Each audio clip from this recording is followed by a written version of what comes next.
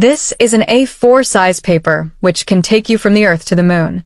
Its average thickness is 0.1 millimeters, and if you fold it 42 times, it will be so big that it will even cross the Moon from the Earth.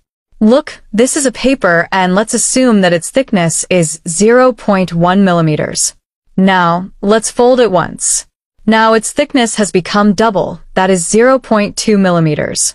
Now, let's fold it one more times. Now its thickness has become 0.4 millimeters. That is, every time it is folded, its thickness will double, 1 by 2, 2 by 4, and 4 by 8.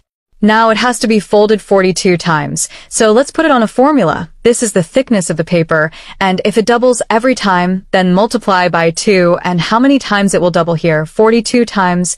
So here we raise 2 to the power of 42.